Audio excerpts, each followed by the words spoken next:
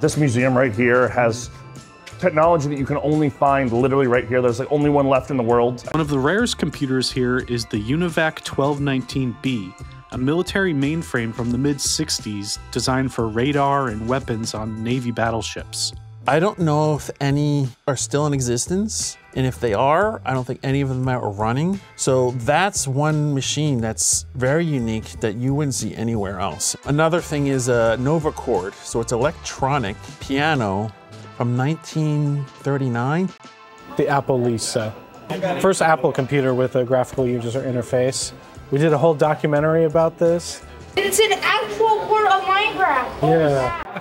Keeping some of these vintage electronics alive sometimes means 3D printing parts that no longer exist. The new old stock pens, that's a pen that I 3D printed.